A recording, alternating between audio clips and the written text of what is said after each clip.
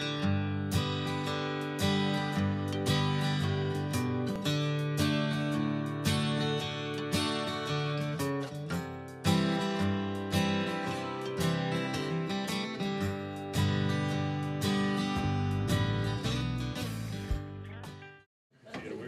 like to call the meeting to order, please.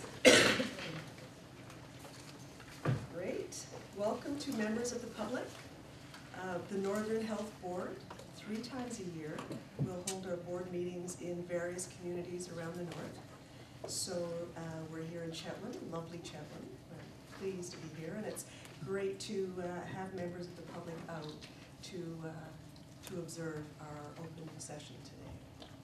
So with that, I'd like to ask directors if there is a conflict of interest any might have in today's proceedings. Hearing none. The agenda you have in front of you. Anything to add or change? Stephanie, you'd like to move that? Is there a seconder? Gareth? All in favor? Great. That's the agenda before us then. And the minutes of April 16th meeting. Any errors or omissions? Hearing none, do I have an approver? Frank, thank you. And Rosemary second. All in favor? Great. Motion carried. Minutes are passed. Is there any business arising from those minutes? Good. Hearing none. I would like to call upon our CEO, Kathy, to give her report, please. So my report starts on page 9. I just wanted to, first of all, acknowledge some of our physicians across the north who received awards at the recent Rural Health Conference that was held in Nanaimo. And you'll see a team of physicians, largely from the Northwest, who received the Award of Excellence in Rural Medicine, Effective and Efficient Healthcare Partnerships in Rural BC for an initiative called Change BC. And then you'll also see that Dr. Jeff Appleton, who used to be the medical director for the Northwest, received an Award of Excellence in Rural Medicine Lifetime Achievement Award. So I just think it's a great opportunity for us to congratulate these physicians on these achievements. Also, just to highlight that before the North Central Local Government Association meetings that were held up in Fort Nelson at the beginning of May, the day before those, we did host a Healthy Communities Forum. Mandy who's with us today, was part of that. And the title of that forum was Healthy, Sustainable, and Thriving Communities. You'll see the objectives there for that particular workshop.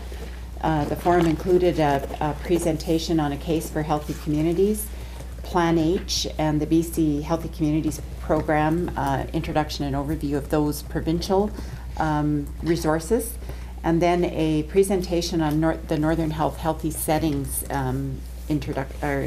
initiative that we have underway, and it's really being embedded in how Sandra Allison's portfolio is being organized in the population health area. And then Fort Nelson did a really stellar presentation on some of the work that they've done to analyze the health status of their particular community.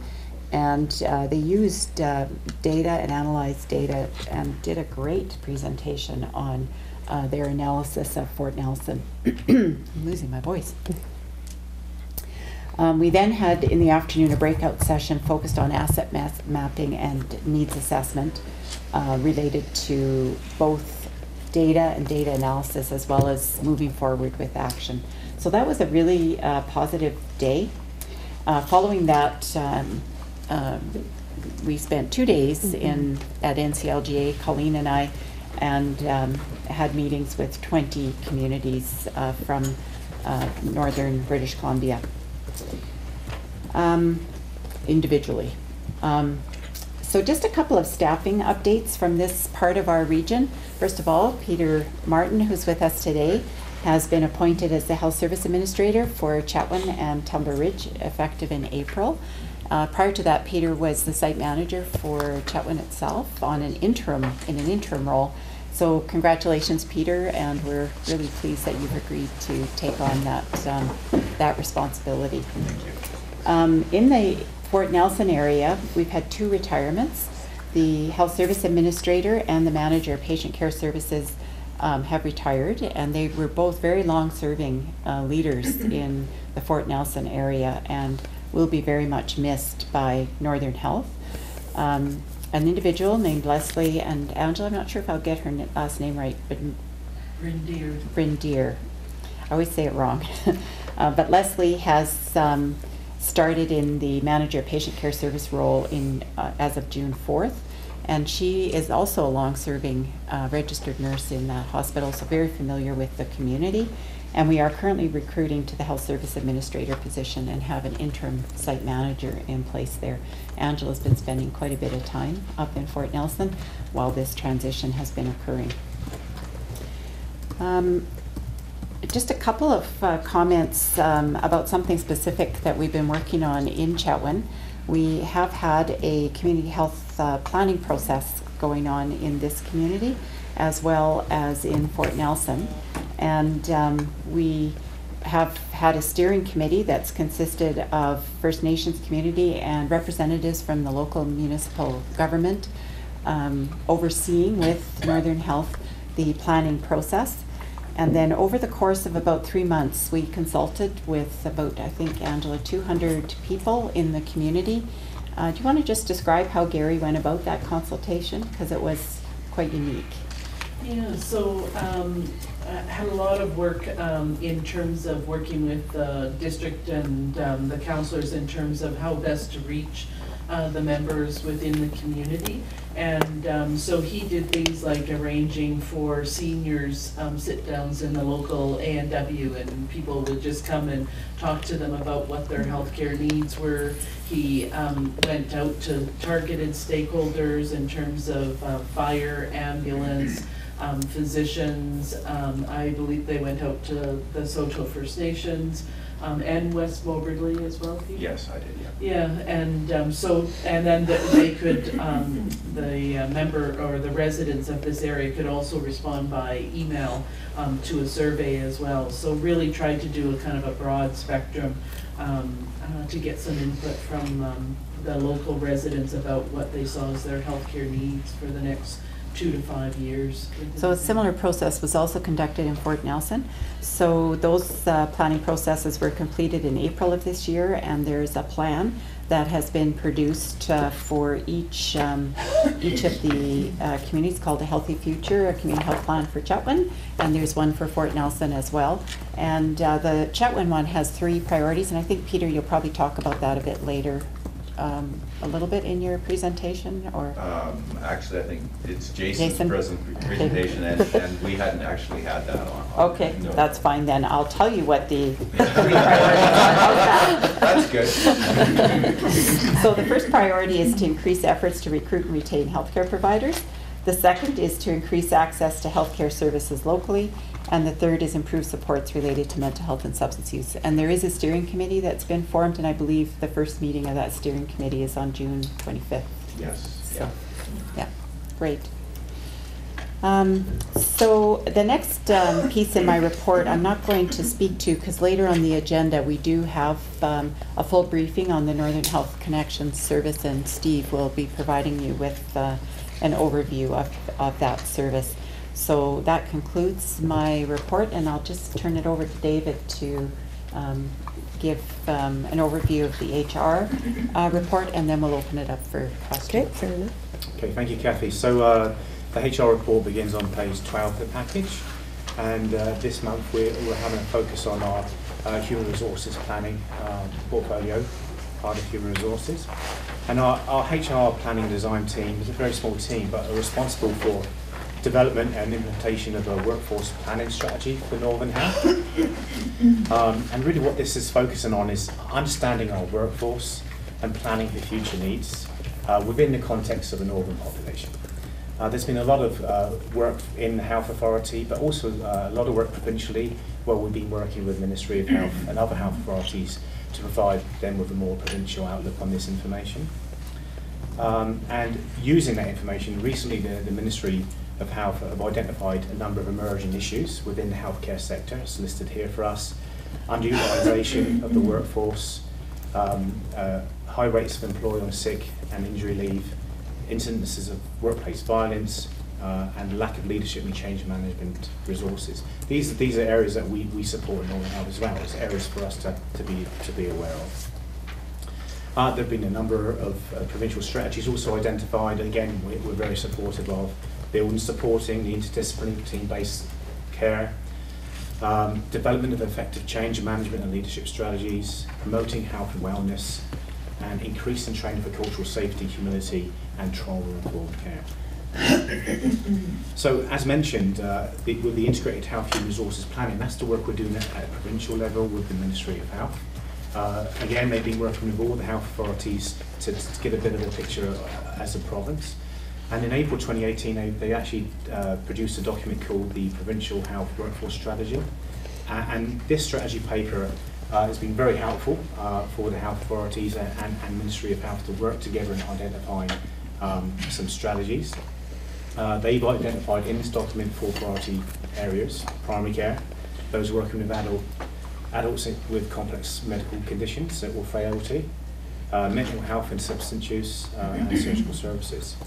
The 5 strategies are intended to respond to population needs and workforce gaps over the next 2 fiscal years.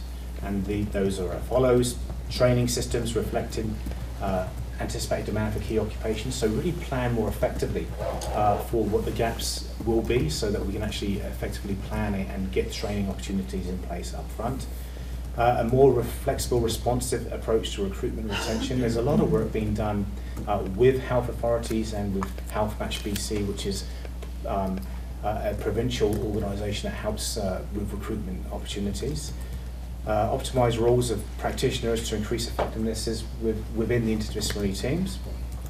Compensation models to support system transformation, and extend provincial workforce planning capacity. So more work like it's already been done with Ministry of Health. In their document, they identified 13 key professions. That's on page 14, and they've corresponded those to the 4 priority areas by colour there: primary care, surgery, etc.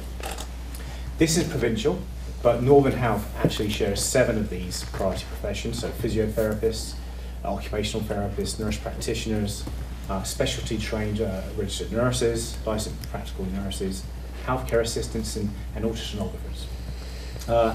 We continue to work with the provincial strategy, but we actually take the work that we do with them and apply it to Northern Health as we need to, because the 7 professions listed there are very difficult to fill. Some areas more difficult to fill than others, but we actually need to be aware of these as challenges for Northern Health to move on. We're also working on or refocusing our human resources strategy, not only to be directly aligned with the provincial workforce plan, because there's lots of synergy there, but also, as you see on page 15, there's a figure there that explains our HR strategy is going to be directed by, of course, the Northern Health strategic priorities, but we are there to support those priorities. The buckets of work underneath really break down the work that's been undertaken throughout Northern Health. Workforce planning and sustainability, recruitment and retention, education, training and development of leaders, and a supportive health and safe workplace. I do want to be clear that this is not just human resources portfolio buckets of work. This is professional practice, education services, IT, finance, public health. It's operations are a part of this work. We're just going to be help developing a strategy for us so it's very clear for us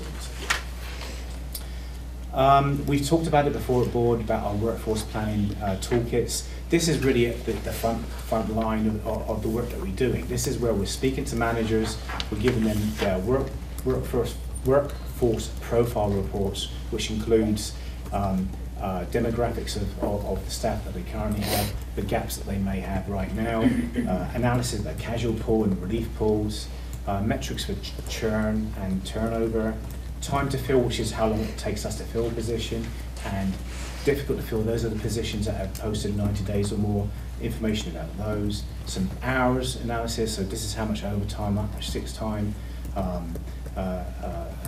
information for them to have. So they've got the information as of now. What that does is enable human resources and other departments to support these managers in a more effective way of planning for the future, identifying those gaps and making plans today. What's really important to remember is the manager in the front lines also knows a bunch of stuff that the data doesn't tell us. They know about staff that may be planning in the future You have a musical background. I'm just moving. Just moving on. Managers in the front line, they know what's going on with their staff. They recognise that, that they know, oh, so-and-so may be thinking about relocating with their husband, so-and-so may be considering retirement. They know about it more earlier than we do, so it's really important that we have those discussions at that level. And from there we create an action plan which then drives Northern Health Human Resources plan, which also helps us get more effective data and information to the Ministry of Health provincial plan. We're hoping to have, we will have 80% of the departments with more than three full-time equivalents having at least one session with us by the end of this calendar year. And there's page 17, it gives you a schedule of the work that we're doing. There's been a lot done. The next step is how to effectively report as we move forward. On page 18, we're looking at some of our recruitment data. So where we're starting off with, just to confirm for everyone, in the fiscal 17-18, we posted over 3,000 positions in Northern Health, both internal and external. 82% were filled by internal staff. So that's existing regular staff or casual staff that are already hired by Northern Health.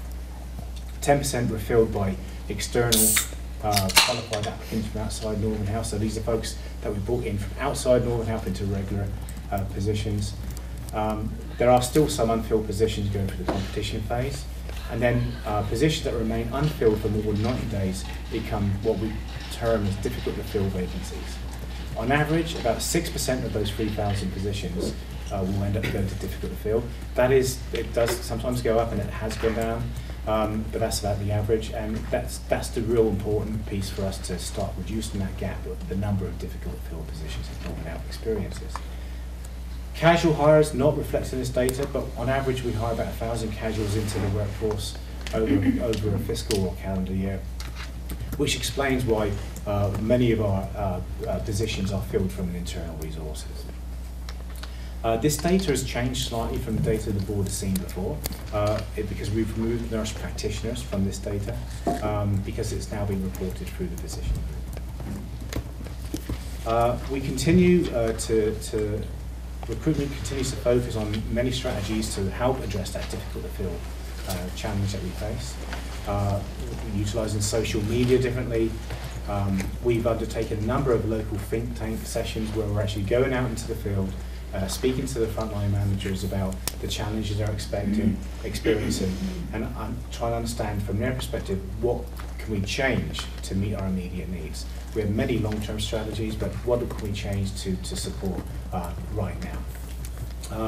And of course, we continue to go to both national and international recruitment events. Again, partnered with Health Match BC, which is a very good resource for both physicians and for nursing positions for Northern Health. The diagram at the end of the chart at the bottom of this page 19 is an outline of our difficult to fill positions. This is displayed by employee type, so excluded managers, facility subsectors, the nurses agreements. It's also broken down by geographical area, and you'll note it's also broken down by permanent and relief.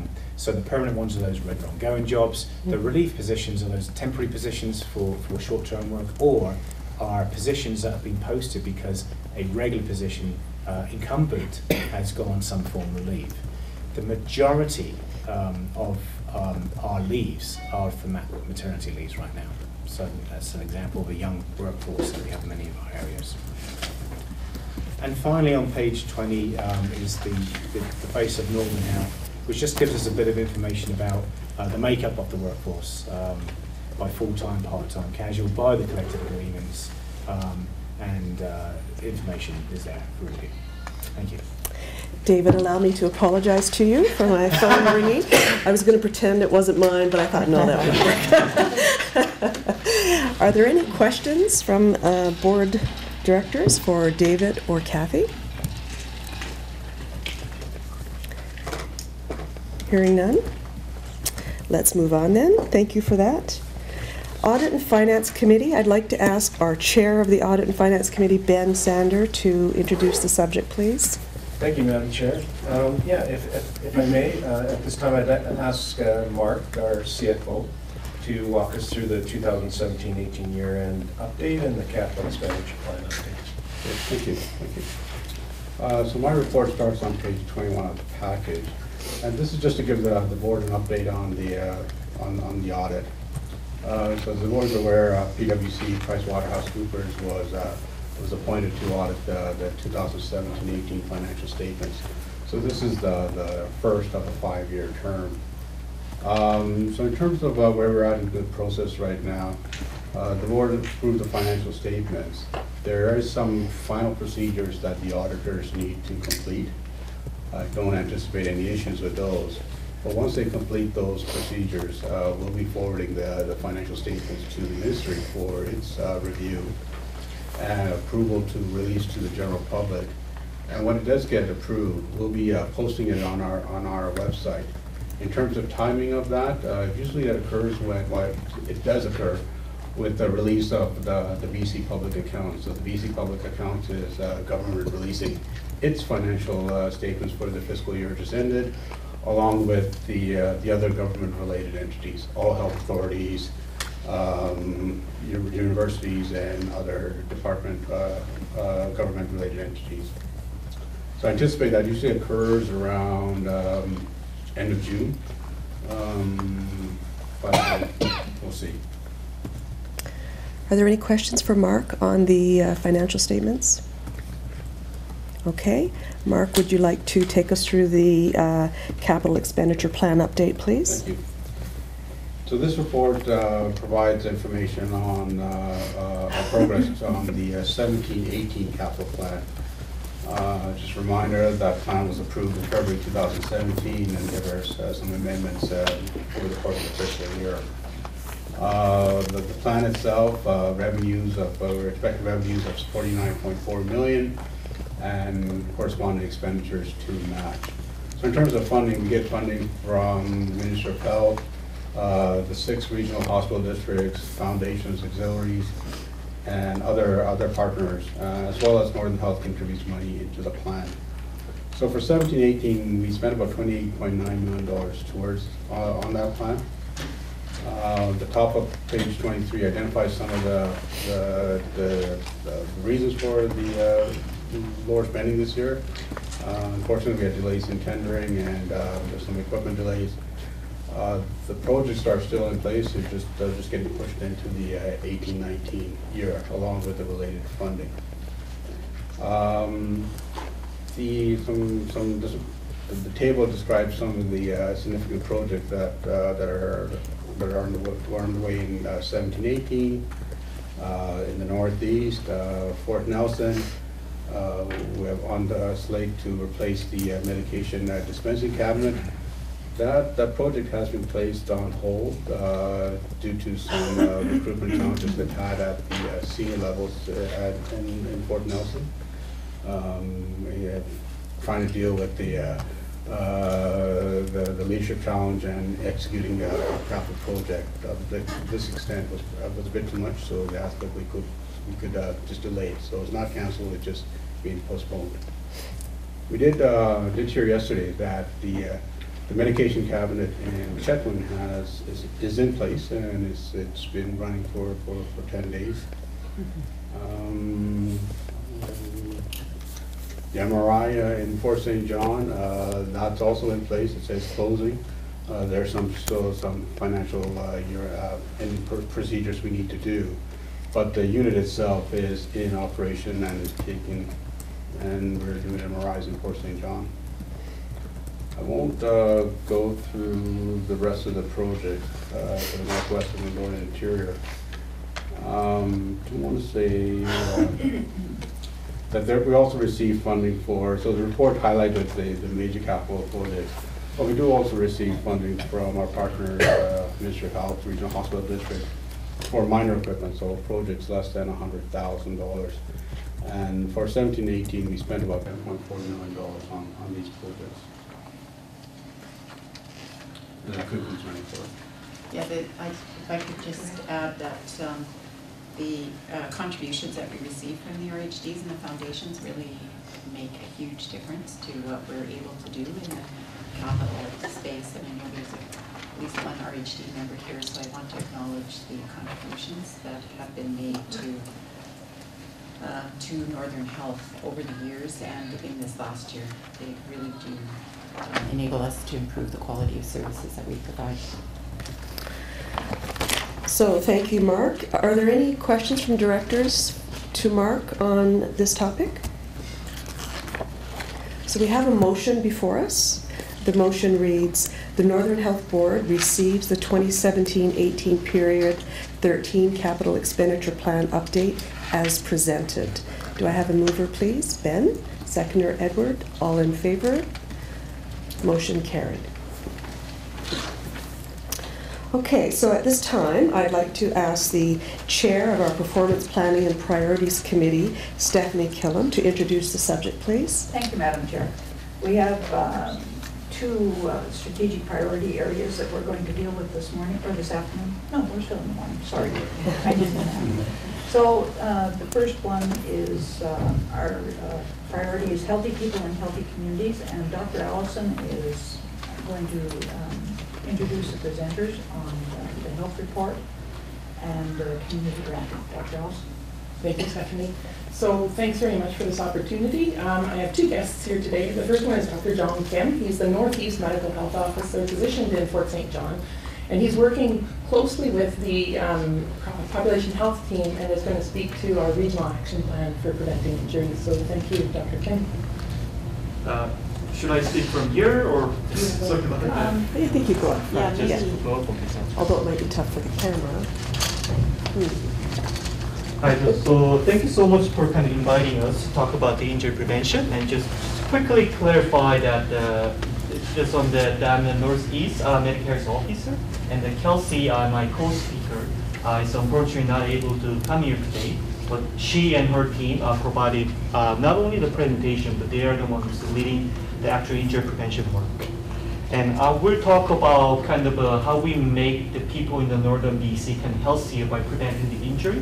And the Mandy after me going to talk about how do we actually support the community which take the initiative to make their communities healthy.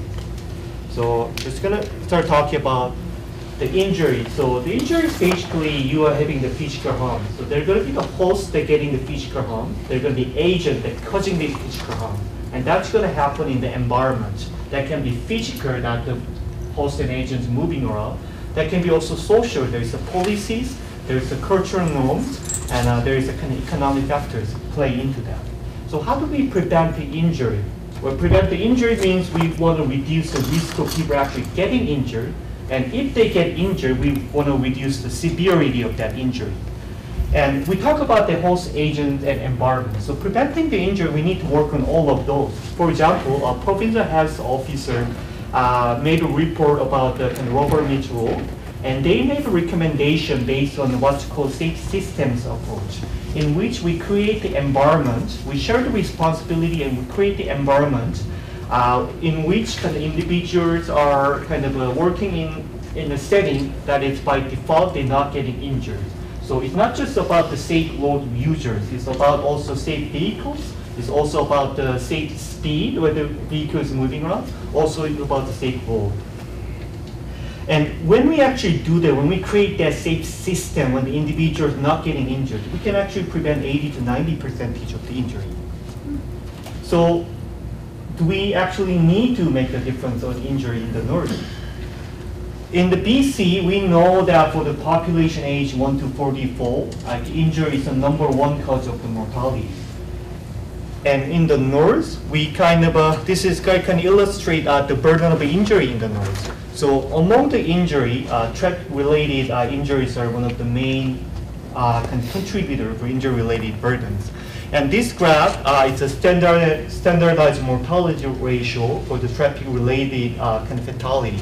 So that straight line is a DC1, and it demonstrates the other kind of health authorities, like how, by the ratio, how high their mortality or lower their mortality is compared to DC average. And this top line is on Northern Health.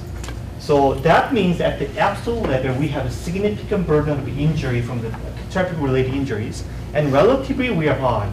And another thing, this trend is going up. But that's not where we want to be at. So, well, we do need to make the differences for the injuries. Then, can we make the differences? I talked about that we can actually prevent 80 to 90% of injuries. That's not just a theory. We have a very concrete intervention, and we have a good evidence when we implement that, we actually make a big difference. Like, we actually kind of mandate the helmet, like wearing the helmet, and we actually kind of enforce that and provide a good education. We can prevent a third of the head injuries. And if we actually kind of implement kind of the lower speed limits and enforce that and provide education and driving, we can actually make a huge difference for the driving too. So we can make a huge difference in the injuries. But if we can, so if we have a need to make a difference in injury in the north, and if we can actually modify the burden of injuries, should we make a difference? Should it be our priority at this point of time? Northern Health actually are ready to actually make a difference. We have a very strong foundation. In 2012, Northern Health endorsed position paper on the injury prevention. That means we actually created dedicated resources and staff with the expertise around the injury prevention, which are ready to take the leading role, efforts to coordinate injury prevention in the Northern Health. A second part is the timing is right. There are opportunities created across the province. In 2013, BC Guiding Framework for the public health identified key priority areas for the public health for entire province. One of them is injury prevention. Based on their priority, in 2015, a BC Injury Prevention Committee started working on what are the priority areas within that injury prevention. And they identify seniors fall, traffic-related injuries, and youth suicide. And now they really start to working on building the surveillance system, collecting the data at the provincial level. Also thinking about doing some kind of guiding framework and recommendations that we can actually make the difference for the interventions. And they're actually creating some resources. These size opportunity we should leverage. So we should prioritize injury prevention right at this point in time. So how do we do that in the Northern Health? We just talked about the injury prevention. It's not a simple work. It's a multiple partners we need to work with. It's a multi-pronged approach we need to work with. Create a safe systems where by default individuals not getting injured. So in the Northern Health, we haven't kind of started working on regional action plan for injury prevention. A key part of that is creating the steering committee. This steering committee is going to have that information capacity that collect, interpret, and disseminate the data and continue to monitor. So our priorities are set based on the data for the Northern BC community, that population we serve. And also it's going to have the ability to the environmental scan and connect with the provincial committees. So our recommendation around the specific intervention will be evidence-based. Another capacity this steering committee is going to have is the partnership building capacity. For those injury prevention kind of priority, like seniors fall or traffic-related injuries, they share some partners, but also it requires a very different set of wide variety of partners. So this steering committee, through the regional action plan, will be able to build a partnership within the organization and reach out to the partners in the community and outside in different organizations.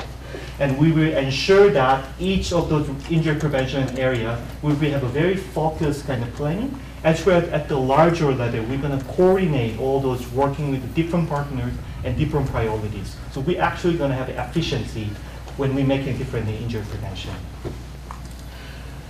So this actually creating the regional action plan for injury prevention is endorsed by the executive members of Northern Health. And we will go back in 12 months to report what progress we've made. So what progress we've made and what progress are coming. So we started working on the regional action plan Also, we also kind of championed by the Dr. Allison, we reformed kind of Northern Road Health Coalition, bringing the kind of partner stakeholders within the Northern Health as well as outside the Northern Health, including RCME, ICBC, and even BC Truckers Association. And we are starting to building that partnership. We put them together, sitting on the table together and talking about how do we reduce this burden from truck-related injuries. This has been a great success, so we're actually gonna kind of replicate that work with the community, preventing the seniors fall in the community. Again, we're gonna reach out to partners, we're gonna build intersectoral kind of partnership through this coalition, and so we can embark on reducing the burden of falls for the seniors living in the communities. So just quickly touch base on the CHET wing. So CHET wing, we kind of through that kind of community surveys, and so we are aware that communities are concerned about the traffic-related injuries, especially related to the commercial vehicles. And CHET wing, while it's a young kind of community, just like in many of the older northern communities, facing the population which are aging and older people are actually staying in the community. So this work, kind of preventing the traffic-related injuries, senior spot, and other priorities will make a difference for the CHET wing. And we will make that difference by kind of building those partnership with the multiple stakeholders, putting into that multi-pronged kind of strategies, and we will provide that sustained kind of efforts and resources to ensure that we make a difference. Yeah, that's it. Yeah, thank you so much for your time. Thanks, sir. Are there any, yes? It's a very good presentation, and the standard mortality rate related to this is very sobering. So the work that you're doing with the committees and the action plan is phenomenal. Are there any questions from the directors? Great. Thank you very much, Dr. Kim. So yes, the next subject is years of community granting. Dr. Allison, would you like to introduce? Thanks again. I think it's really a great honor that we get 2 presentations in the public session, but I'm also very proud of the work of my team. So Mandy Labatt, one of our Healthy Settings advisors and lead for the community granting program, is going to tell us about all the excellent work. So thanks very much, Mandy, for making the trip here to Chitlin. Thank you, and thank you all for having me. So I am the NI lead. That's my HSDA that I cover through my Healthy Settings portfolio. The Imagine Community Grants have also been a big part of my portfolio for the past 2.5 years, so I'm really pleased to be here today to share some of this with you. I am going to kind of try and stick to my notes because I'm with aside from nerves. There's a lot of information. I'm super passionate about this program, so I want to make sure that I am covering my bases. So why community granting? Why do we do community granting? So for Northern Health, what we're doing is we're supporting community-led action that promotes health and prevents injury and chronic disease in community. Granting is a way that we care for our communities in the North. We do this by using an upstream approach in how we engage with all of our communities across the North and how we can also reach broader populations, those broader population groups in all of our settings as well. One of the main things with Imagine Community Grants program, and it really aligns with our strategic plan. So right at the top of our strategic plan, priority number 1, having healthy people in healthy communities. That's a main priority for the Community Grants program. This program has been supporting communities since 2008-2009. So we have been doing the Imagine program in Northern Health for the past 10 years. Over those past 10 years, various partners within Northern Health have supported the Imagine program, while the population health programs have historically been the ones that have managed the program. But there have been a number of partners along the way. And with that, of course, a whole decade of community granting, there have been a number of changes over those years. So I'm going to talk to you about a few of those today. So we've really focused on quality improvement we've really focused on quality improvement processes, specifically over the past 2.5 years that I've been in my role.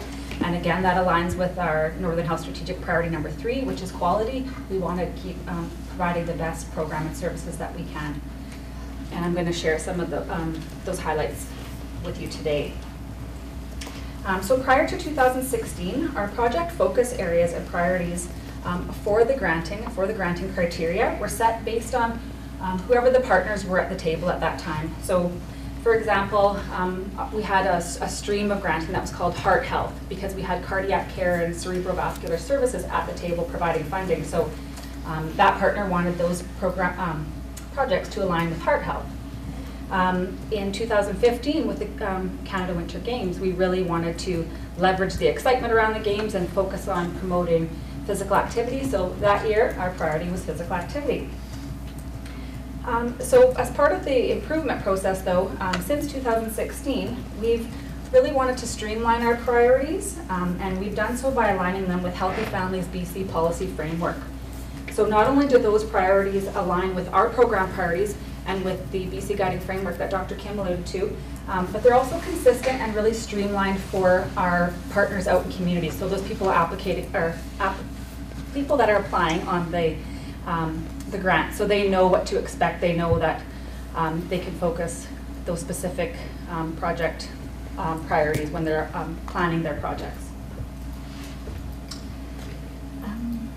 So having dedicated staff in this role has really improved support for applicants and communities. So prior to this, again, it was whoever was around the table. The work was kind of done off the side of the desk, managed by population health. But having the dedicated staff has really improved the support and outreach to the communities. And part of that has been not only the connecting one-on-one with applicants, but also we now have improved our application forms. We're consistently updating our webpage to ensure that applicants have the tools and resources they need to support the application process. Being in my role, I've also been able to increase the follow-up on outstanding evaluation reports. The evaluation reports are really integral to our program. It's what we use to be able to share all the good work across the North. So we use the evaluation reports and connecting with those projects to be able to share their stories, their photos. Through our improvement processes, we've also brought on some new partners and funders. So Indigenous Health program within Northern Health has been a new partner. We also have really strong partnerships with our executive and program leads within Northern Health. And those partners, we partner with them to support the screening process. Myself and depending who's at the screening table for each cycle, we're not necessarily the content experts.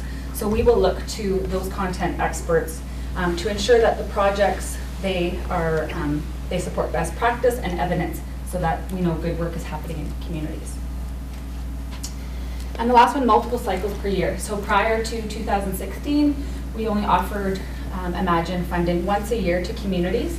Part of the feedback process from community was that they wanted to see the opportunity offered more often. So we now offer 2 cycles a year, and we do that seasonally because that supports the seasonal projects and the timelines of our applicants. Another quality improvement we have done is we've really focused on how we promote the program. So we now have an annual communication strategy. This way we are able to share granting success stories publicly. We do that through social media, the Healthier You magazine, and local media opportunities. So we work with our Northern Health Communications Department, so Steve's department, and develop that plan annually. And one of the great things that is part of that strategy is this Google map here you'll see. So people can access this Google map from our Imagine webpage, and they can learn more about projects. They can see what types of projects have been funded and in what certain communities. And I just checked this morning, and we're like 50 short of 26,000 unique views. So this, one of the communications advisor supported the development of this Google map in 2016. So it's only been 2 years, and that map has had almost 26,000 unique views. So it's not just me to check this Google map a bunch of times, it's unique views. So it's great to see that it's a tool that's really being used to promote the program. We do have improved tracking and evaluation processes that allow us to more easily share how the Imagine grants are impacting communities. I already said that's what we use to share and promote. In partnership with the Northern Health Research and Evaluation Department, we developed an application assessment tool, and that tool helps us to screen for populations who may be vulnerable or disadvantaged. Imagine is an inclusive program, so we are available and open to all community groups across the north, so nonprofit societies, schools, PACs, local governments, Indigenous groups, First Nations bands, so it really is an inclusive program that everyone can apply to. And that screening assessment tool that we developed, it is only one tool.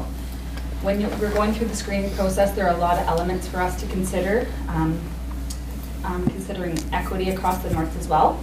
We expand our lens each cycle to ensure that one HSDA or one specific community isn't getting underfunded. We also look for those areas that are underserviced and specific communities or groups that may be underserviced.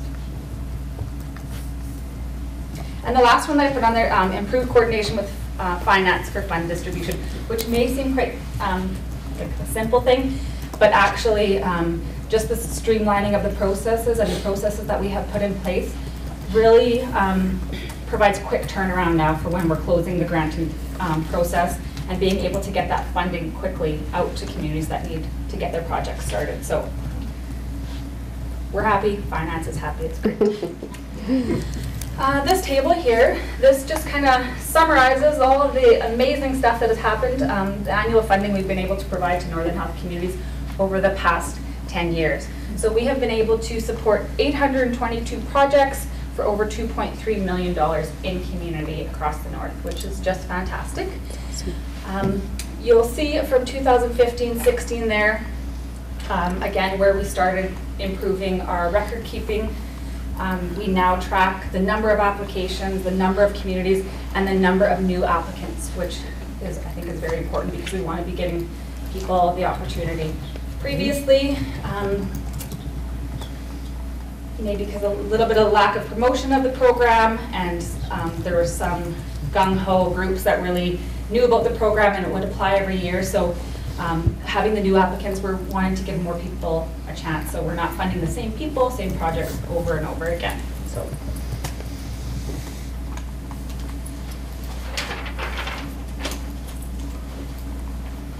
opportunities. So again, with focus on continuous quality improvement for the program, we are always looking for opportunities to expand the program and to improve the way we do things within the program. So obviously we would welcome increased partnership engagement, so that's not only funding, but people that are interested in doing this community's work and investing in health of the communities and being part of viewing the screening process or new ideas for processes. Obviously we would love to see guaranteed financial commitment from other programs within Northern Health. I got excited listening to Mark talk about big numbers. But I also want to say that population health and primary and community care are currently the only two programs within Northern Health that provide annualized committed funding to the program. So Kelly is in the room. So thank you, Kelly, for your support to the program of Healthy Communities work. It's great having your partnership. And then much more because really I think the sky's the limit. We're open to partnering with other internal programs within Northern Health. We're also open to partnering with external programs. So Dr. Sandra Allison, along with the director, Kelsey Yarmish, and my regional manager, Shalane Zerl, they attended the All Foundations gathering in Smithers last month and actually had the opportunity to discuss Healthy Communities work and specifically the Imagine Grants program. So perhaps there may be some exciting opportunities that come from that. Cross my fingers, we'll see. But what I'd like to share is, and what I appreciate the most about this program is how it supports community engagement and healthy community development. We know that people in communities know their communities best. They're the ones that can identify the needs within their community and who to bring to the table to ensure that they can make those ideas come to life. So, and making healthy communities where people live, work, and play. So, I could go on and on about this program. And I will share, I know some people, some of our executive members may have heard this story before, but I will share because it is one that's very near and dear to my heart. This was a project application from Kispiox, BC. Their project was called Elders Day. They had requested just over $1,300 to purchase axes, shovels, and gloves. And what they wanted to do was to chop and stack wood and clear walkways and driveways for their elders in their community. So we thought obviously we thought the project was amazing.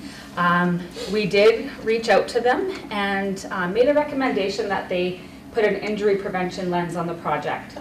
And we suggested that they get safety glasses to ensure that the boys kept their eyes safe. And you'll see in the photo there, it wasn't exactly the safety glasses we were envisioning, but they did look really cool sunglasses, so they protecting their eyes and looking cool at the same time. So, but what I also want to add about this, so $1,300, they did all that. It's an ongoing, sustainable project. They came back at the end when they handed in their evaluation form, and they said they had $200 left over. And could they buy rakes and garbage bags, because they had such a great, it was such a great community response that they wanted to now support the elders and the rest of the community again for spring and summer. So it truly is ongoing, sustainable, and fantastic. I mean, you can read the quote there, and it's made a big difference in the community. So.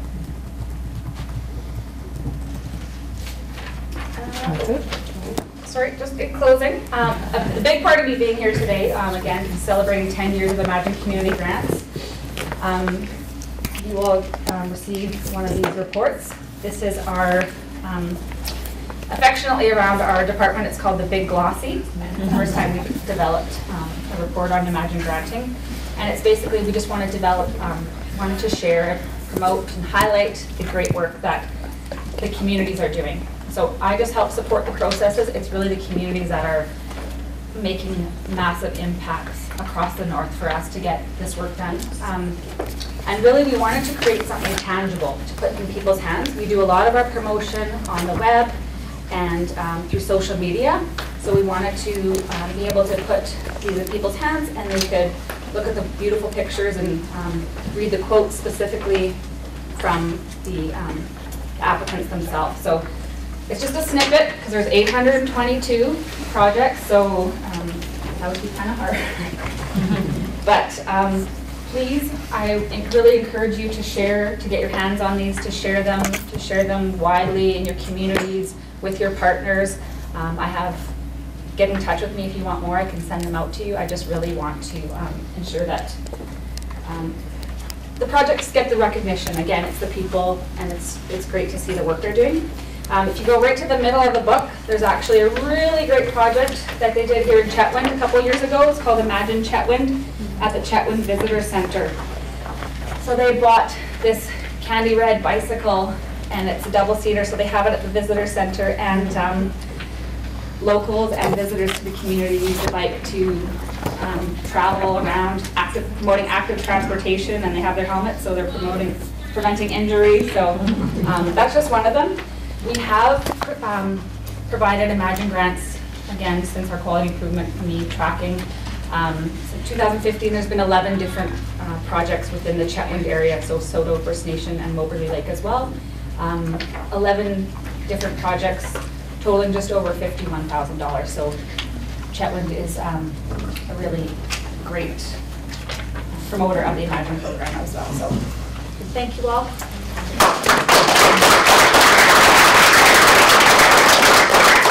Amanda, you did a great presentation. I have no idea why you were nervous.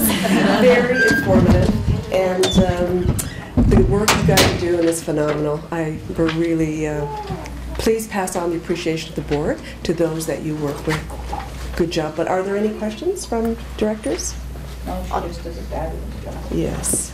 I'll just make one comment that just to connect to your work, the Road Health Coalition that you heard about earlier was established because of interest from the board in addressing injury that they were seeing in some of the health status reports that David Bowering at the time, who was the Chief Medical Health Officer, was bringing to the board. And that stimulated the formation of the first Road Health Coalition. So, and then the second piece was after the consultation process, Let's Talk About Health, which was our very first public consultation process in 2005-2006. The idea of the Imagine grants came from that public consultation process that the board undertook. And then your team just really took that and moved that forward. So just a bit of history for you in terms of your role as governors and your influence on some of the work that we do inside Northern Health related to this strategic priority. Fantastic. Edward? Thank you for that presentation. It was fascinating, this example, $1,300, buy a few tools. Those tools will be around for years. And I know some of the other projects that you've done, whether it's buying cross-country ski boots or something like that. We heard from Dr. Kim about the power of the partnerships. Are there opportunities to partner with foundations, with hospital auxiliaries to maybe acquire, traditionally those organizations have bought equipment for inside the hospital, but presumably it could be for equipment outside the hospital to keep people healthy as well. We hope so. Yeah. That was part of the presentation at the All Foundations Gathering. I think that is what Dr. Allison and Kelsey and Chelan were trying to achieve there, to get them thinking outside of the box, not just the big capital expenditures, which are very important for our health services, but look how much a small amount of money can make a difference in the community. So just to get those foundations starting to think about different ways to support communities more broadly. Maybe Steve, do you have something to? Yes, great question.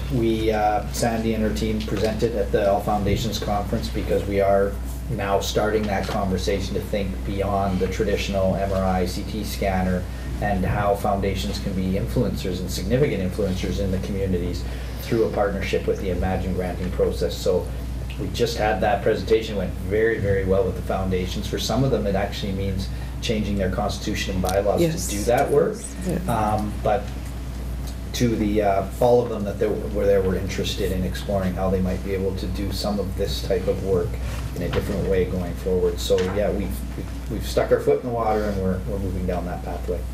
Edward, thanks so much. It's a great question. I call it going beyond the blanket warmer, because I really think that these impacts in the community have just such depth and really are activating mechanisms for that community to start tending to their health. So really looking forward to new opportunities, hopefully.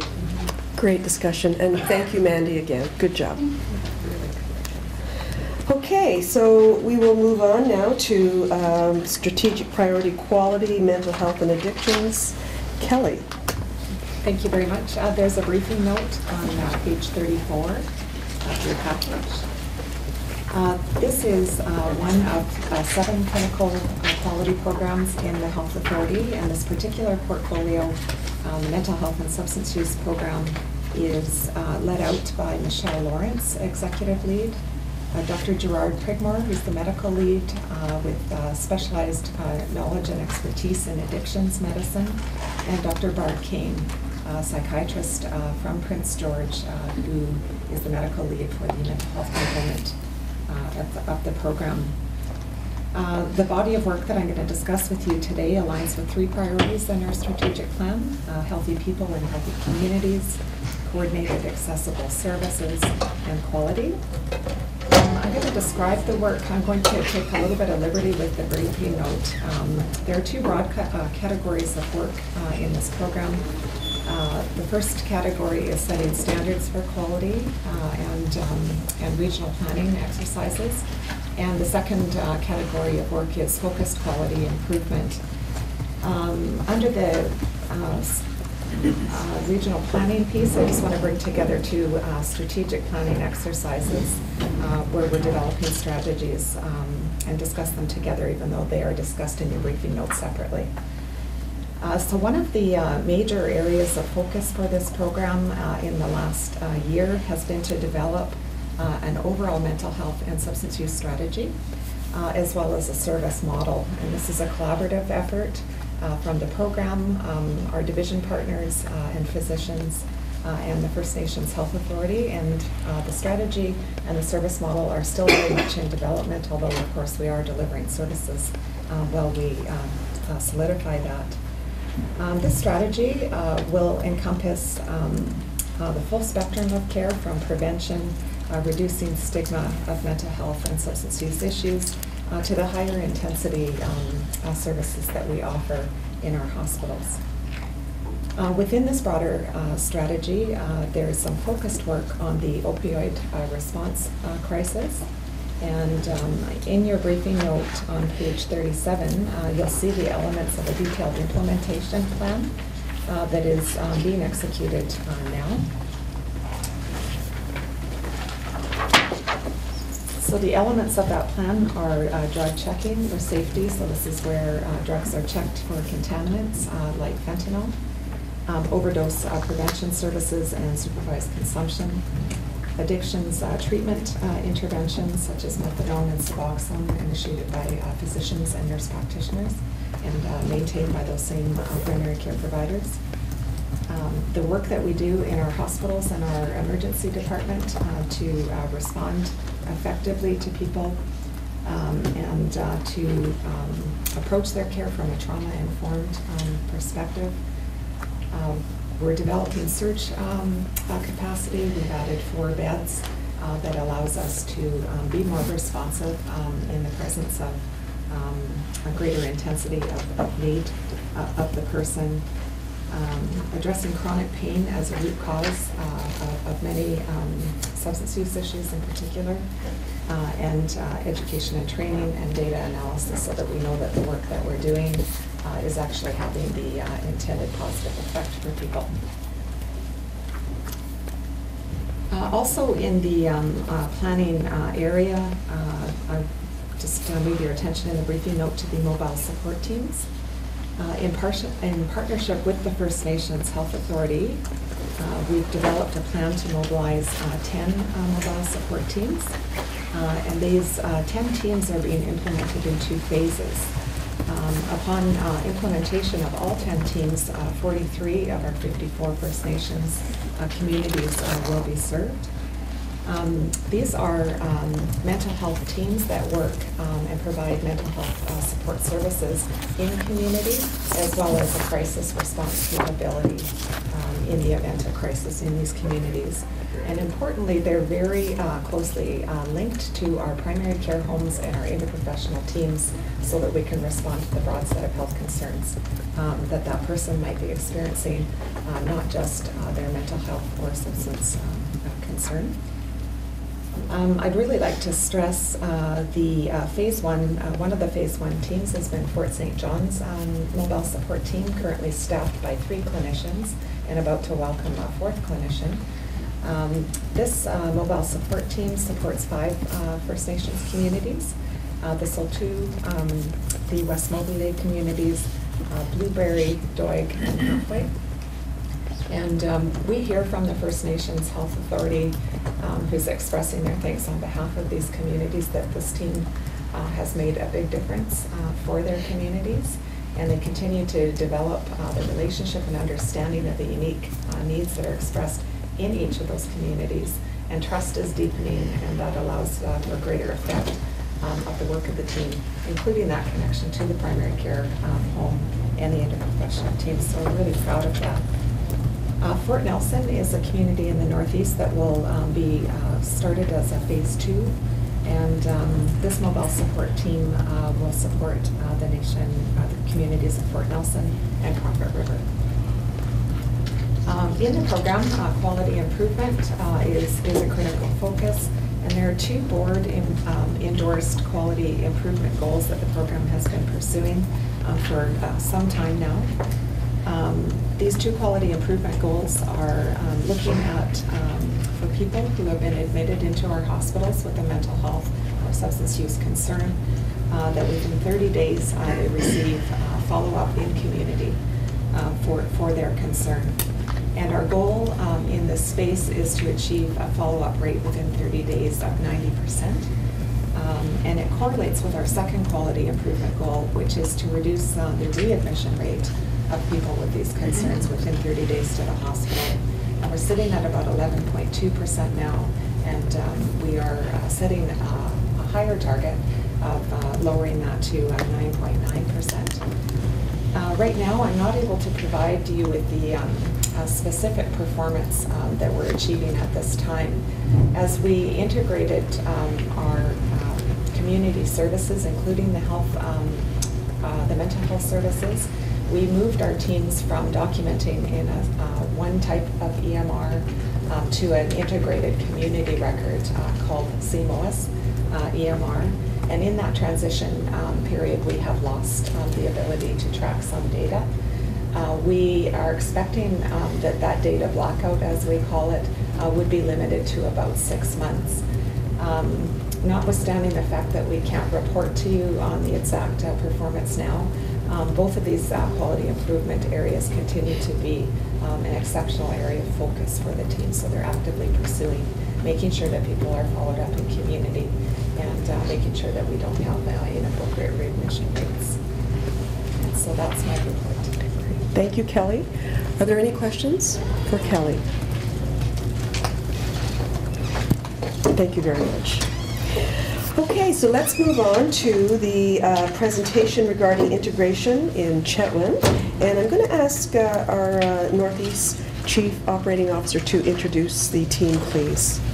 Sure. So it's my pleasure both being here in Chetwynd and hosting the Northern Health Board meeting. And so Jason Marquison, who is the team leader for the community here, the community services in Chetwynd, will be making the presentation.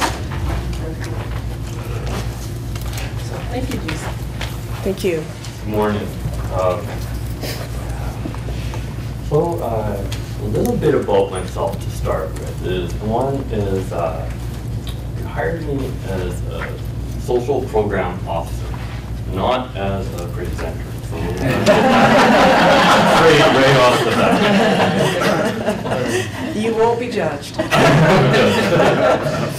Myself. So the other thing that you need to know is that I do teach a lot of karate. And in that teaching of karate, I tend to move around a lot, so you're in trouble. But I also teach that our bodies feel nervousness and excitement in much the same way. It's only how we think about it. And let me tell you, I am extremely excited. I'm excited for a number of reasons. When Peter approached me to put on a presentation or talk to you guys, I was a little bit nervous. I was a little bit hesitant. But then I realized that this is my opportunity to share with you all the great things that are going on in Chetwynd in terms of integration. I have two goals. One is to show you how proud I am of the team that I am honored to be a part of. The second is how proud you should be of the work that is going on in Northern Health, in Chetwynd as well. I was almost going to say, next slide. Just yes. point it to the machine beside the, no, over here. Just to the laptop. This guy? Yeah. All right. Yep. Like I said, not a presenter. All good. This is who we are. So I'm going to move over here. So like I said, so we have 2 mental health and addictions case managers, 4 primary care nurses, 2 casuals, 2 primary care assistants and a casual, 2 community health workers, and 1 community licensed practical nurse. And this is her here at the top of Mount Baldy. It's just behind us. And 1 or 2 times a week we get out there and either we go running or we hike it as a team or whoever might be involved. The other side of our team is the clinic side. So 1 clinic manager, who is Lisa Johnson, who joined us today, 5 physicians, a nurse practitioner, and 4 primary care assistants. Lisa has been fantastic in trying to integrate the doctors and into our community and set us up to go play shooting not too long ago. This one is another, like I said, very proud of these people because they put together these presentations, go out into the community, do for our community health fairs and clinics. And then here we are banded together about the tragedy in Saskatchewan. This is our favorite team member. This is Lola, the therapist. Lola is Lisa's registered therapy dog, and she goes out into the community. What we love about Lola is that you can be having the most awful day. Maybe you just come from talking to Peter, walking past, and you can sit down and pet that dog, and your life changes in a heartbeat. I love her to death. Kathy says that you guys will be very aware of this slide here. This is the idealized Northern Health System of Service working framework for small rural community. I come upon this slide, well actually I stole it off the website, but snippet tools are fantastic. Yeah, I come across this, and I thought, oh, this is what you guys think is happening, huh? It's a little bit different in our. We shouldn't stand by doing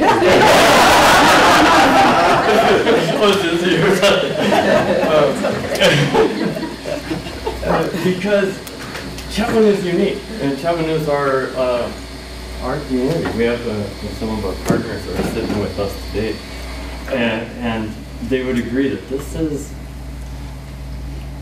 this may have been the roadmap, but this is not where we are. And I don't even think that this is where we're going. So I took it upon myself to build our own and show you what your roadmap that we have, I can send it to you, looks like here within our community, right? So I even tried to use the colors, but of course the lighting's a little bit different, and I'm not very computer savvy like some. Looks pretty good. But what we've done, yeah, thank you very much. So what we've done is, of course, we have the, oh, look at how shaky I am. The person family is right in the center. These are the heart of what we do. And then the next, the purple area being our working partnerships. These are the people that are working directly with our people doing direct health care. And then on the outside we have our community partners who are adjuncts, our supporters, our critics, our cheerleaders, and our referral sources. And in that, we have friends, extended family, colleagues, and some of these things you might not be able to see. Down in this far corner, these are our helpful partners in other regions. So Dawson Creek General Hospital, Fort St. John, and UNHCC. There's lots to talk about those people. And here we have our specialists on this side, which is geriatric assessment team, which is very important to our elderly population here. Dr. Kutza performs teleconference psychiatry for us. Dr. O'Harry, who is also provides us with teleconference for opioid substitution treatment program. You guys called it something different last night. I was scared. So this is what we call it at this time. It takes a lot of work. And what we found, or what I found, is it's not about the policies, procedures. It's about the connections and the relationship building that needs to happen. And that's invitations out to West Moberly or for Soto or partnering, or even last night, which was really interesting. So, so last night we're sitting here and at the end of the meeting, and a young lady from the Tansy Friendship Center approaches me, and she is the new mental health and addictions case manager. I heard through the grapevine that she had gotten this position, but I hadn't had a chance to go and talk to her. So we sat and we talked. And in our conversations, in that 5 minutes after everybody had gone, we'd come up with a harm reduction plan for our community in that partnership, in that, whatever, 20 or 30 minutes. And it's so exciting because I'm the last surviving member of the harm reduction group in Chetwynd, and now we have this regrowth. Okay, moving on. So there are a couple of initiatives that we have done here in Chetwynd, and this is the discharge planning process, and I'd like to invite Peter to come and talk a little bit about the discharge planning and how we come up with it to work for our needs and how we coordinate care coming out of the hospital and out of acute. Sure, thank you. So, well, I'm not going to stand here forever. I'll be back to this. So maybe we should turn down the lights so we can see Andrea. Is that possible? There. Good. Okay. So this was a process that was developed earlier this year. The reason for it was is that in around January or February we went on diversion because we had too many patients in the hospital. We were at 200% of census, and we were struggling with our staffing challenge. Our staffing challenges are being addressed. This large amount of patients, and also our recognition that Dawson Creek and District Hospital, which is our primary referral hospital, is in the same place as us in terms of large amounts of patients. We had to think about something that looked at supporting people to convalesce or to get better or improve their health somewhere other than the hospital. Because the other tendency we were noticing is that there were a number of people who were quite happy, or their families were quite happy, when they came into hospital and they wanted to stay for a while. And we really just couldn't accommodate that. So what occurred is that we looked at, I looked at, did some evidence-based research, looked at some models from National Health Services in the UK, and also same thing in the United States. We came up with some principles of what the good principles, the leading principles were of discharge planning. And then Jason, I, and Laura Lee, our clinical practice lead, got down and started to rough this out. And then we went further than that and gathered input from members of the interprofessional team, Soto First Nations, West Moberly First Nations, and also physicians. One of the things that you'll note is that what we try to do, and what a key principle is that we need to have contact with the patient really, really quickly. So for us, our benchmark is within 3 days. So 72 hours to allow for weekends and stuff like that. We have to have a member of an IPT team, of the IPT team, come up and visit the patient in the hospital, say, we're here. Let's start talking about what it's going to be like when you go home. So we start that seed in their head that they're going to be going home. Because this is a bit of a change for folks here. I'm not sure on the rest of the communities, but once people seem to get into hospital, they relax, they settle in and go, okay, I'm all good. We can't really do that at this particular point in time. So one of the things that we do is, you'll see some of the themes running throughout, is that we're always having communication with patient and family. That's the first thing that we commit ourselves to do. We're always looking at an estimated date of discharge, and sometimes that's an evolving picture, or frequently that's an evolving picture. And the home care plan is developed with the patient and family as well. You can look at some of the sort of the different phases. This is entirely a homegrown model. One of the things that we do is we have discharge planning day for us is always on Wednesdays. Soto First Nation, which has the contract for home care for West Moberly, is always invited. Physicians will sometimes come in when they see it's appropriate for themselves. And I believe it's starting to work fairly well. We don't have that much data to show you yet.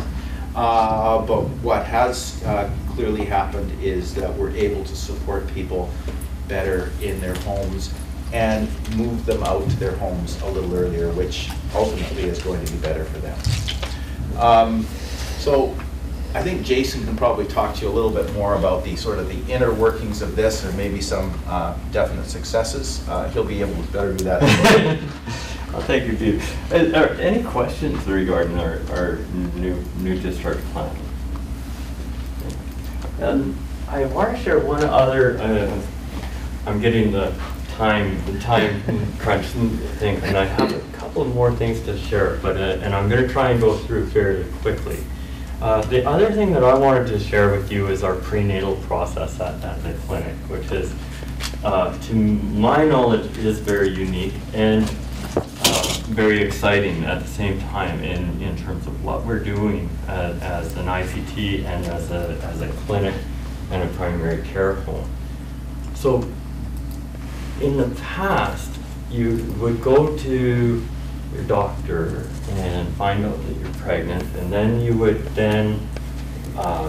might be referred to public health for more information or for more guidance. Then you go have a baby. I'm being very simplistic and moving. At least that's the way I see it in my mind. And then you go have a baby and you come back and you see the doctor and they follow up, and then you get your 2 months. You go to public health, get your first immunizations, all from generally different nurses, different people. And what we're doing now in Chetwynd is that, so first, when a lady is proven to be pregnant, then she's assigned to one of our primary care nurses. And the primary care nurse then does a prenatal assessment and does the social history, fact finding, and starts building that relationship right away. Then they see the doctor for the follow-up tests, and honestly, I don't know what happens in that doctor's appointment, so I have to back out of that one. And when they go and actually have the baby, we get a report back for a postnatal assessment. That same nurse does the postnatal assessment. Right? And so what it does is continues that relationship between mother and nurse. And in some ways, I think that it becomes more important than the doctor-patient relationship as a nurse. Because what we're trying to do now is not only the postnatal, but also the 2-month immunizations. I think it's 6 and 12, all with the same nurse, so that there's that constant check-in. And what we found is that in that relationship, we can start to jump in before, postnatal depression sets in. We can help with problems very early on, because mothers have built a relationship with our nurses and feel comfortable giving them a call anytime during the week to ask questions, to get more support, to find out, is this normal? Definitely not to me. So that to me is one of the most exciting things that we've done in terms of primary care. Any questions on that?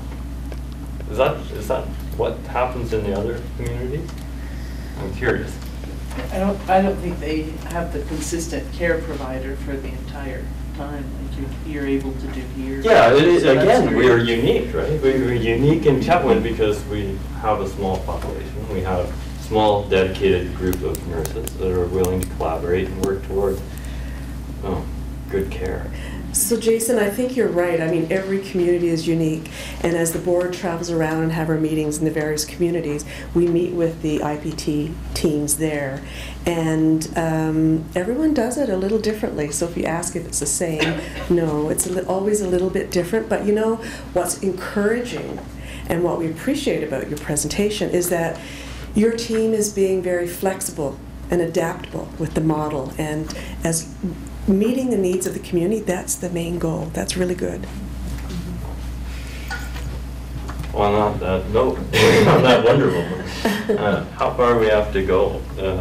This was given to me by one of my good friends from Dawson Creek. Even if you're on the right track, you'll get run over if you just sit there. And that's the truth. You gotta keep moving, gotta keep going forward. So we have some challenges and some opportunities that we face. Primary care nurse orientation. The orientation is huge. It's massive, and trying to get them through that process is a full-time job for me in a half-time position. That's my little dig. Okay. A lot of things I have some problems with the way we're doing things, and I've changed. I was talking a little bit last night. I've changed had to cut it down and break it down into smaller bites and smaller things, and make small achievable goals for the nurses to try and get through. I'm proud to say that I have one nurse that is 100% through the process and fully trained, and another that is now 80%, and the others are still on their journey. Doctor engagement, and I put this word dissonance, because they are engaged in certain ways. We're working together, we're working collaboratively. We just want more, right? We want more. We want them to attend more family meetings, more conferences, more discharge plans, planning meetings, more events, just more. And the dissonance comes in terms of what they expect from us and what we expect to give. So they expect that every nurse is there to hold their hand and to write searchers and medications and anything that they would normally get in the ER or in the acute setting. And certainly not what the primary care nurses are to us. Transportation, locally and regionally, we touched on it a little bit last night, but locally, transportation, we have no bus service or no elder service in and around, and that creates, roadblocks and barriers. So what then happens is the ambulance is called usually even for transportation just to the clinic, right? Because there's no other services, no other wheelchair accessible services. Regionally, again, you guys talked a little bit about PTN and some of the challenges last night. Child and youth mental health resources, again, we talked about it and we can't reiterate this enough. We have one clinician. I tried to get an appointment with a psychiatrist for a client last week, and the soonest available for child psychiatry face-to-face is October in Dawson Creek. It's it's almost redundant. We talked a little bit about how that might work and how it needs to go back to the physician. I got thinking about that, and yes, I absolutely agree. The physicians need to be more involved, back to that engagement, more in that process. Yeah. Can I just comment? Yes, please. So I don't want to minimize this experience at all, because it is an absolute issue. So what I'm going to say now isn't the whole answer for sure. I think one of the things that we're going to and are mobilizing on, because it will make a difference, is that in the emergency room, there's an assessment tool called HeartSnap that allows the clinician to assess that child and determine, does this child need more intense medical services, or are more social services required? And I heard that in a story about the Sotu young lady. The other piece that we need to work on, and we are within that collaborative conversation that I mentioned in the regional report around mental health service model that includes a child and youth focus, is that we have a circumstance where people, I think, want to do the right thing for these kids, but are afraid of them. And so that is not that is not a unique experience for nurses, for our GPs, even our psychiatrists. And so there's this tendency to think that the only person who can respond to a child's medical needs, higher intensity medical needs for mental health concerns, is a child psychiatrist. And what we need to do is to scale up the skill and, importantly, the comfort and confidence of our other clinicians to play their part and do the most that they can for that child. Instead of this, it's a blunt analysis, but it's the game of hot potato with these kids. The work that we are doing regionally with kind of key informants, we can't consult with all of the psychiatrists across the region, can't consult with all of our GPs or all of our nurses, etc. But with the core group that we are working with, we're trying to reach that place of understanding that we all agree that that is the best thing for these kids, that we all need to practice to the top of our scope for these kids and not pass them on if we don't have to. I think we need to do, and when I say we, I mean the royal we, but it includes me regionally, with our informant group, is we need to reach agreement then on what are the relative roles and contributions of each level of service provider then in service of these kids. And then some core principles, like if you are working to the top of your scope, that one of the successes is that the child receives care as close to home as possible. And that is so important, not only for the child, but also the family and the aftercare that's required. So not just responding to the immediate crisis, but all of the things that might present for that child. So I just tell you that story not to minimize what you're experiencing here, but those are the conversations that we need to have. We have a very good relationship with BC Children's Hospital, who has essentially said to us, look, we want to help and walk alongside you, Northern physicians and psychiatrists and nurses, etc., and we will do that. But you need to do your part, and then when you find that you're out of your depth, give us a call, and even if it's not quite in our scope, we will walk alongside you and support that child remotely, even through telehealth. So we need to solidify that, and we need to validate it with all of our communities, because the community's particular experience of this challenge is always slightly nuanced, etc. But I do hope it offers you some comfort and confidence that there's some very intensive work going on in this space, because it is a really serious issue. And it's actually very helpful to know that work in the background is happening, and that our voices are being heard. Because and I think that it does go back to that, is that doctor comfort in dealing with it. And we're asking our nurses and our practitioners to help support families, but a lot of times it's doctors and psychiatrists, all of those good people. Thank you.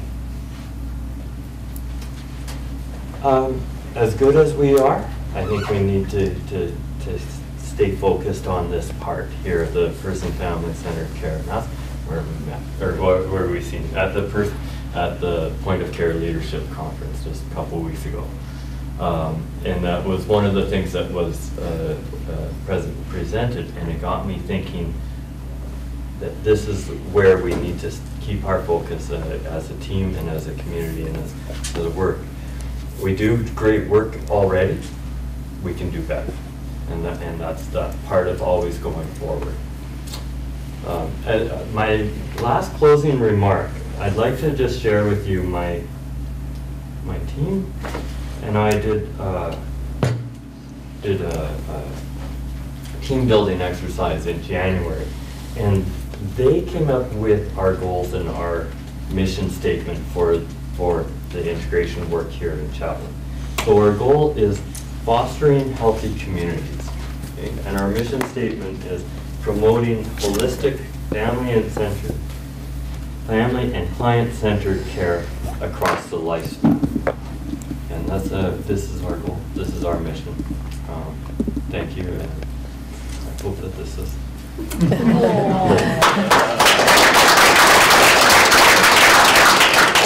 Thank you, Jason, very much. Does any director have a question for Jason or Peter?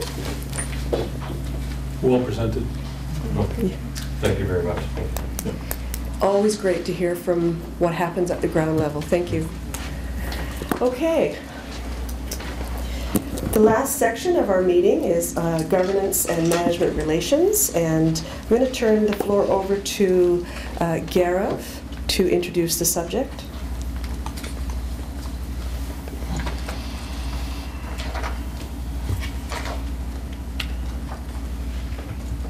So our Governance and Management Relations Committee met on May 25th, and as part of that meeting, we discussed our board and policy manual.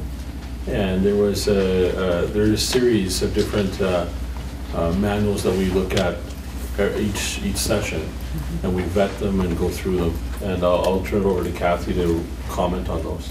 So the Board 200 series was the series that we looked at. The board role and governance overview, the communication policy, and the executive limitations, which is the policy that outlines what the CEO has authority to undertake and what where that limit is, and then the facility and fund naming policy, which is a pretty lengthy policy because of the connection with the Ministry of Health in relation to naming of any assets, and then Board 260, the corporate conduct policy. So those are the Board 200 series. The edits from Governance and Management Relations Committee were minor changes. And those are at page 40 of the materials. So there is a motion attached to this. It's that the Northern Health Board approves the revised Board 200 series. I'll move that. Rosemary, is there any questions or discussion around that? Okay, all in favor? Motion carried. Thank you. Okay, and then we'd like to move to the emergency preparedness. This is a result of the wildfires and what the learnings are after the wildfires. And Steve, turn it over to Steve Raper to talk about that. Okay, thank you. There's a short briefing note in there. As many of us all recall, there was 6 weeks from July 7th to August 23rd where our operations were significantly impacted by not only residents to the communities, but the fact that we were running facilities in dormitories and college gyms and things like that. And we're still, probably fair to say, we're still recovering from some of that work on probably an organizational-wide level because of it really was an all-hands-on-deck process. In this is the final formal after-action review. There's a lengthy document. I won't go in there. I'll touch on a few highlights from that came out of that report. Jim Fitzpatrick deserves a lot of credit, him and his team. They put a lot of time interviewing across the entire organization, gathering a lot of information from internal and external stakeholders to come up with a report that captured and summarized what we did well, what we could work on, and some of the recommendations coming forward. The recommendations, and there is an extensive list in the back of the after-action report, are really themed into 8 key areas. I don't think many of them are surprising: internal communications, staffing resources, emergency preparedness infrastructure, external communications, Indigenous partners, demobilization, and public health. Probably the biggest learning was the demobilization process, something that we hadn't gone through and nor would you normally ever expect to go through. So working through that was a big piece of work on that. I won't go into much more detail except to highlight there is a quick summary on page 80 of your report that has the after-action report tracker, some of the things that we've already implemented and initiated in preparation for what could potentially be another fire season, which includes things like 5-minute code drills, a satellite phone protocol, quick reference evacuation guides, hazardous material decontamination training, etc. So some of these things have been completed or are in the process of being completed, and they're just a highlight of some of the after-action recommendations that are listed there, and those are all included in the report. So I'll leave it at that for. We certainly hope that we don't have another wildfire season like last year, but if we do, we're prepared. Lots of secondaries for that. Yes, it was a very stressful and burdensome time for our health authority, and I just want to say I, and I'm sure the board, couldn't be more proud of the work that Northern Health did in managing that episode last summer. So I agree. Let's hope that that doesn't happen again. So the next topic on the agenda is the Northern Connections update, which is dealing with the Northern Health bus, which is particularly interesting because of what's happening with Greyhound. Yeah, so we've been working with the Ministry of Transportation and Ministry of Health as they implemented their new BC Bus North program. We'd also been partnering with BC Transit and communities on the Highway 16 corridor and the work along there through BC Transit, and of course some of the funded programs that are being offered through Indigenous communities to provide locally based solutions. One of the things that we've done as a first step, which has been, we're already seeing some significant bookings, is under the social determinants of health, expanding what we would consider eligibility under those determinants. The categories that we really felt that it was appropriate to look at in early stages are those requiring mobility lift. All of our buses are equipped with mobility lifts and wheelchair accessible washrooms. So right off the top, we felt that that was an appropriate category in terms of providing service to a group that's extremely vulnerable without appropriate transportation. So we felt that without an appointment, because it is a service that requires an appointment, we felt that this was still inappropriate, and we will track why they're traveling and things of that nature. The other group that we opened it up to was people over the age of 60. And we'd been working towards this, and recent Seniors Advocate report really reinforced our thinking on that, which is that transportation is a significant determinant of long-term health for seniors, and not necessarily health appointments, but if we want to keep 60 plus and on seniors safe at home longer and in their communities longer, and not in the healthcare system and in assisted living facilities and residential care facilities, transportation can be a significant impact or barrier to that. So we have opened it up, and I'm pleased to say that is probably the single biggest rise in our bookings since we've opened that up.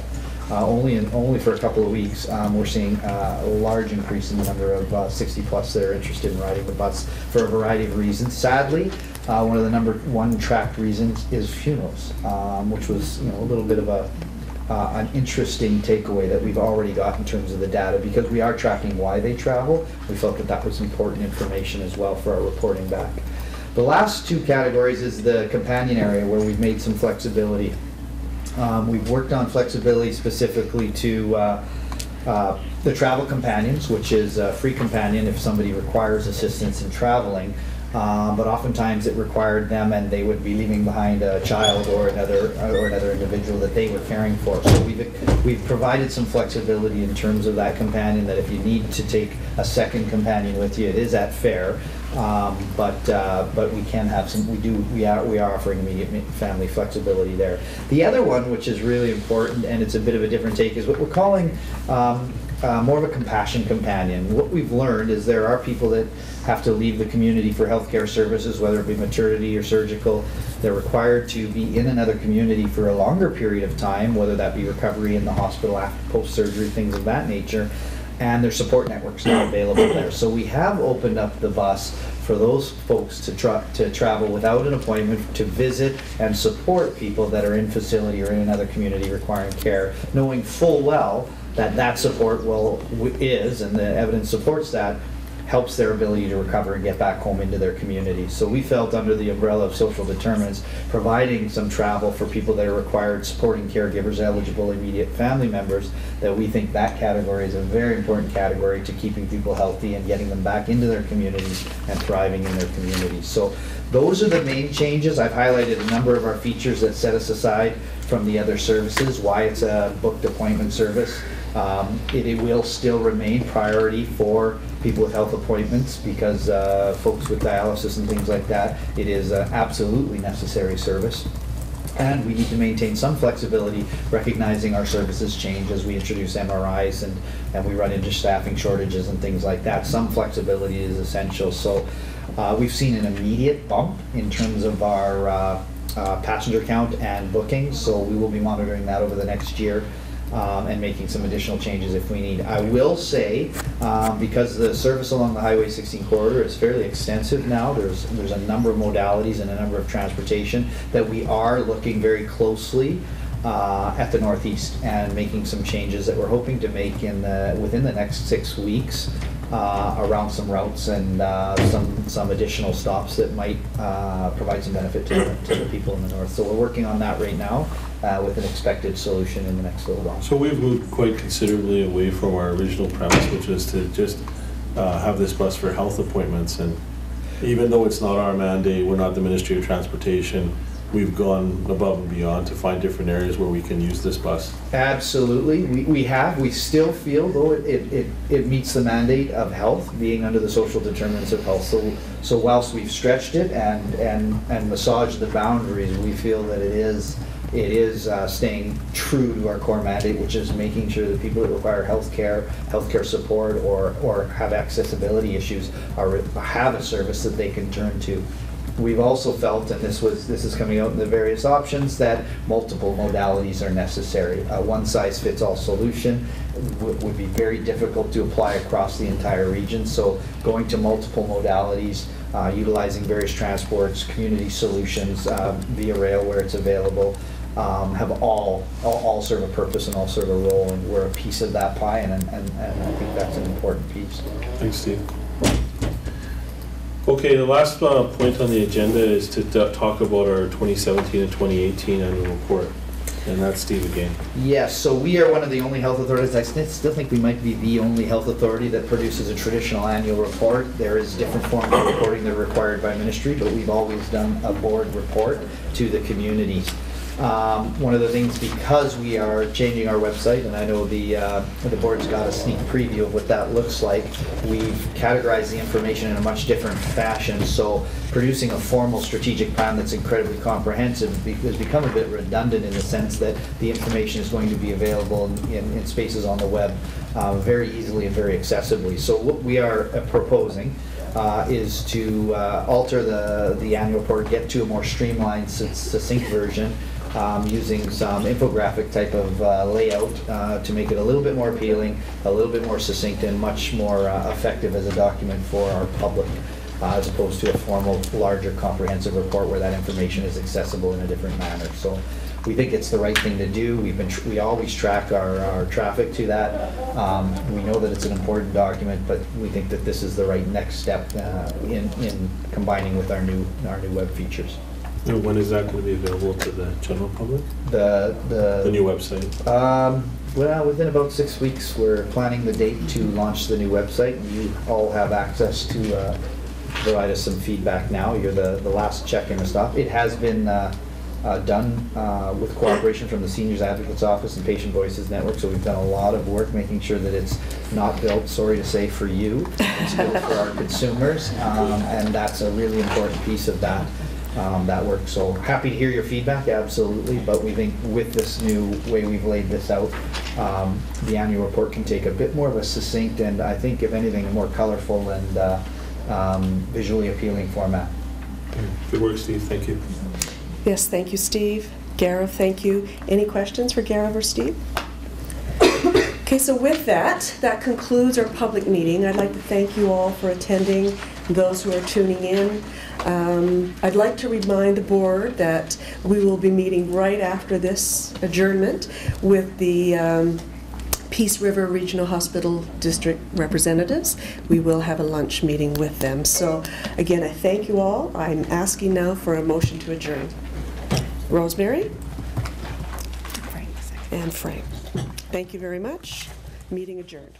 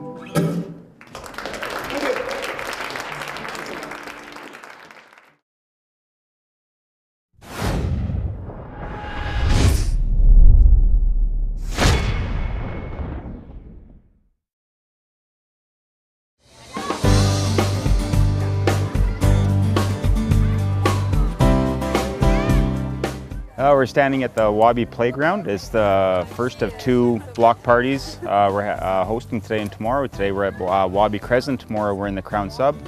And this is, we can call it years 1 and 2 of Chetwynd's Playground Revitalization Program. We're looking at putting $50,000 a year towards the various playgrounds in town. This equipment is actually, although it looks brand new, it's actually already a year old. We got it a little bit late last year, and with the early winter that came on us, we couldn't get it put in last year. So from a very generous donation from Somerville Acon of $10,000, we were able to install it this year, and kids look to be enjoying it. It's a pretty big day. It's a 3-way partnership between the District of Chetwynd, Moccasin Flats, and Somerville Acon. So if I can ask you guys to come up and say a few words on behalf of Moccasin Flats.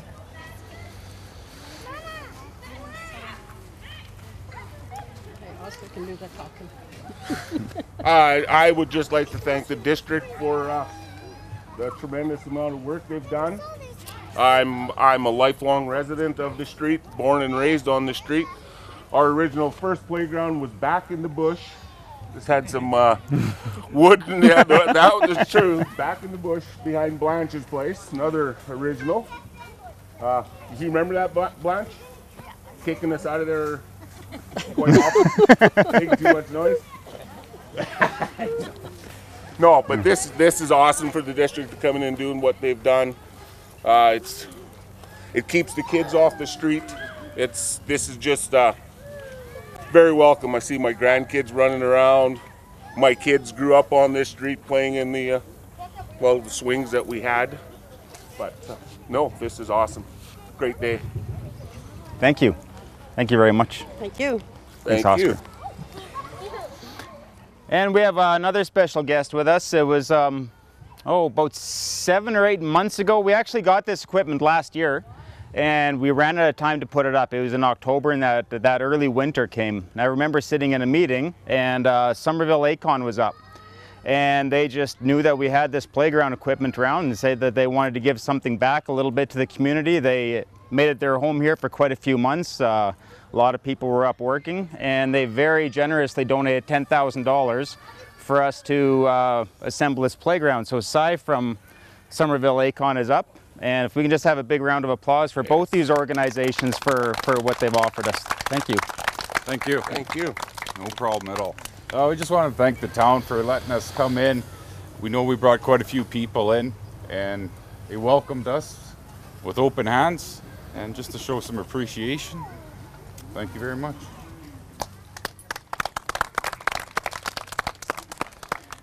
And on behalf of the District of Chetwynd, it's our pleasure to help bring this park here. It looks fantastic, and the kids that have gathered around, thanks, but I know I'm probably pretty boring to listen to. You don't feel you have to sit here on my count, just go back there and scream and yell all you want. It's what it's here for. And I think personally that these parks are pretty special. You're going to get neighborhood kids that didn't know each other, that you'll see them making lifelong friendships that initiate here. You'll have new mothers that bring their kids here in the same time each day, and friendships are going to be formed there. And you'll probably see a few immature fathers like me swinging on the swing sets, and that thing over there looks like a lot of fun. I'll probably be on that a little bit later on too. So this is a lot of fun, and it's the rest of the playgrounds around town are going to be getting facelifts like this too, one every year. So it's my pleasure to open up this park. Hey, this is the second block party in 2 days here in Chetwynd. This is the second park that has gone through their revitalization program. After Wabi Crescent yesterday, this is the Crown Sub Park right now. And they've been without a park for a couple of years due to some safety concerns and whatnot. So it's up and functional now, and it looks great. And more to come in the next 3 years. The difference between this park and the one yesterday is the one yesterday had a couple of additional sponsors to it. This one is solely on the District of Chetwynd, this particular playground today. So we're at our second block party in 2 days. It's wonderful for Chetwynd. This is again 2 years worth of playground revitalization of a 5-year plan. And hopefully you can see behind me the new playground equipment right there. This is kind of a nice moment for me. My daughter grew up playing over there in the old playground equipment, so this is kind of full circle. And this has been without for I think 2 years. The old one got taken down, and sadly when insurance companies come in and say that there's playground equipment that's no longer meets today's standard for the safety of our children, we have to take it down and make plans for a new one. So it's sad that we've been without it for a couple of years, but we're very, very happy and pleased to open up the new playground, and very pleased that it's nice and safe for all of our children to play on for years to come. So this little man is going to help me with these giant pairs of scissors, okay? And what do you want to say, let's open up the park? Say it. Open up the park. Yeah! Good job. And I'd like to introduce a couple of people. This is our ambassador program in Chetwynd. This is fairly new to town, but not too new. They're run out of the library. This is Kayla McDonald and April White, and there are two of how many people part of the program? Oh, jeez. I couldn't get that number to you. Oh, 8. 8. And anyhow, it's nice to say that it's for new people in town, but it isn't. It might just be for somebody that's a change. Maybe you're a new parent. I don't know, newly single, newly married. I don't know, if you're just wondering what's out there in town to do and what different activities and different clubs and events to be part of, go and check them out at the library. It's open to anybody and everything. Is there anything you'd like to add? You want to try out a new hobby too? A new hobby. Yep, they got information on anything, and our library in town is wonderful. If you need something that they don't offer, if there's a need for it, they'll come up with it. So just show up and ask. And enjoy.